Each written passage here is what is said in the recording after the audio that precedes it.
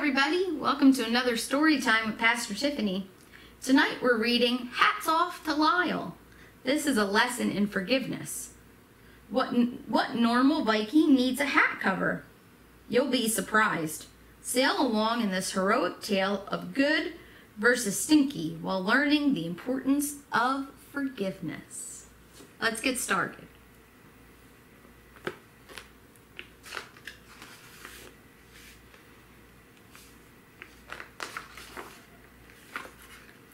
You've probably heard all about Vikings. You know those rough guys with funny looking hats?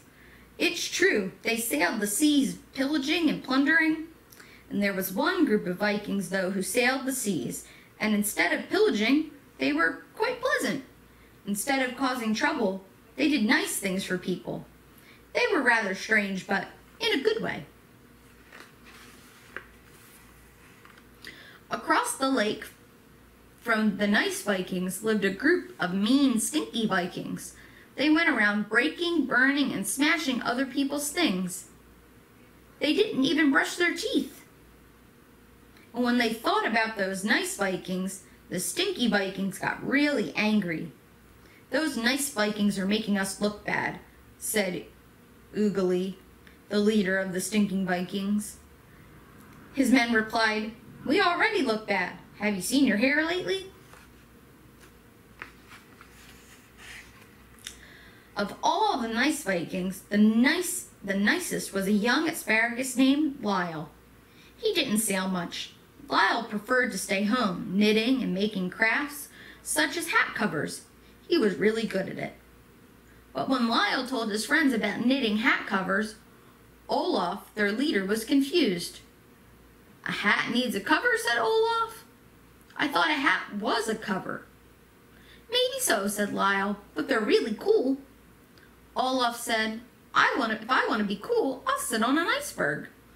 The other Vikings laughed, and Lyle turned red, which isn't very easy for an asparagus. Two of the Vikings felt sorry for Lyle. Their names were Otter and Sven. "You know," said Otter, "you really should come sailing with us. We row, we sweat, we sing a little karaoke." Lyle said, "Thanks, but I need to work on these hat covers."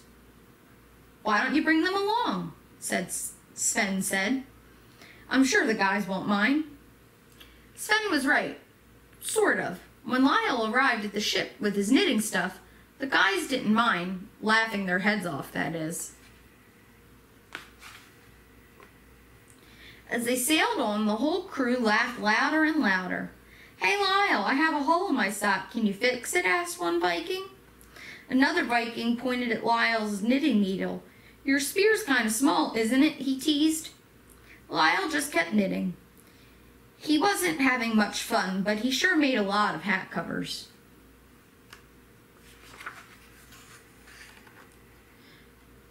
Before long, the ship landed at a monastery where a group of monks lived. "Vikings," the monks yelled, "hide the good china." Olaf cried out to them, "You don't understand. We're nice Vikings." "Yeah, right," said the head monk. The last Vikings who were here said that stole my big screen TV. So the monks were a little skeptical. Who ever heard of nice Vikings anyway? But that didn't stop these Vikings. Lyle cleaned the church. "I even do windows," he said. Stained glass windows. Sven and Otter worked in the soup kitchen. Well, it wasn't really a soup kitchen. "Hope you brought an extra pair of socks," Sven warned, and chuckled as he cooked up his famous knock your socks off peanut butter chili. "Hey," said one monk, "you guys are really nice. You can come visit us anytime." While the nice Vikings were doing very good things, the stinky Vikings were doing very bad things. They had followed the nice Vikings all the way to the monastery. As soon as Lyle and the others left the ship, the stinky Vikings climbed on board. They broke the main mast and stole the oars. "This is what Vikings are supposed to do," said Ugly as he ripped a big hole in the sail ship. The nice Vikings got back just in time to see them leave.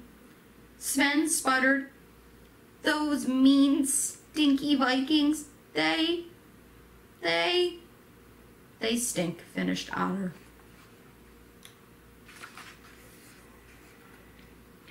All day, the nice Vikings had been doing nice things for others.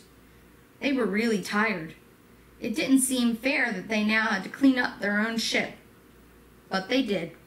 As Olaf stepped back to look at their work, he said, "It looks great, guys, but there's still a problem." "What's that?" asked Sven. "The mast is repaired, but the oars are gone, and the sail has a huge hole in it." "We're not going anywhere," Olaf shouted.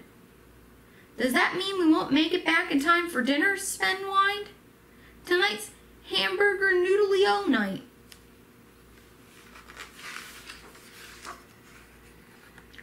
Lyle studied the sail. He thought for a moment. Then he said, "If you lower the sail, there may be something I can do." The crew brought down the sail to Lyle, and he picked up a needle and yarn and started to sew. A few minutes later, he stepped back. "Hey," said one of the Vikings, "the hole is gone. We can sail again." Olaf and the others gathered around Lyle. "We're supposed to be nice Vikings," Otter said to Lyle, "but we haven't been very nice to you." Sven said, "We're sorry, Lyle. Will you forgive us?" "It's true you weren't very nice," said Lyle, "but I forgive you." The Vikings cheered. "Thanks, Lyle," said Olaf. "Now there's just one more thing." "What's that?" said Lyle. Olaf added, "Can I have a hat cover? They're so cool." And so the Vikings headed home, singing all the way. They had happy hearts, a full sail, and the cleanest ship on the sea. And Lyle, he was one busy guy.